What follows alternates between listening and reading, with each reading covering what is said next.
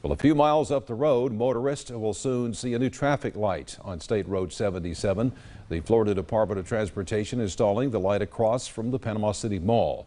This light will help with new traffic expected from the soon-to-open Bay City Point Shopping Center. The light is up and ready to go, but it will not be activated until the shopping center is complete. FDOT spokesperson Ian Satter says this will help improve safety on the road. We need to control traffic through there, and obviously it's a safety improvement through that area. If we can control that traffic, reduce congestion through there, we're going to improve safety and we're going to reduce the opportunity for crashes to occur.